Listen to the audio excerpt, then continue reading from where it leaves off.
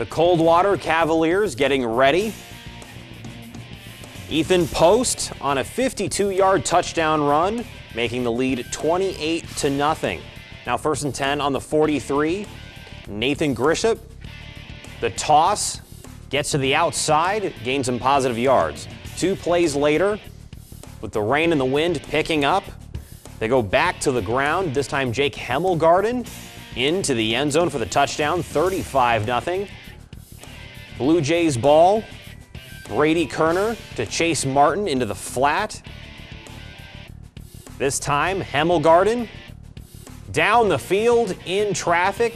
Touchdown, Coldwater. 49-0, our final score. They shut out Delphos St. John's. Hemmelgarden, 10 of 16, a $164 and 3 touchdown passes, and 10 carries, 167 yards, and 3 scores on the ground. So 6 total touchdowns for the quarterback.